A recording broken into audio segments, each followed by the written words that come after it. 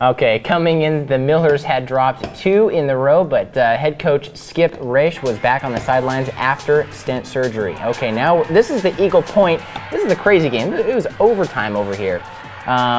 This down was a point in the 4th, Eagle Point, that blocked the punt with Kyle Zerger over there. Back home, the Millers with just 10 seconds left in the game. Britton Oxier finds Dylan Paquette, ties the game at 28. Now this is overtime right here. Garrett Snow almost loses it, but scores on the Eagles' first possession. And then they decide to go for 2, but this time Snow is taken down. He won't get in. On Miller's first possession, Oxier takes it in himself, right up the middle, ties the game at 34.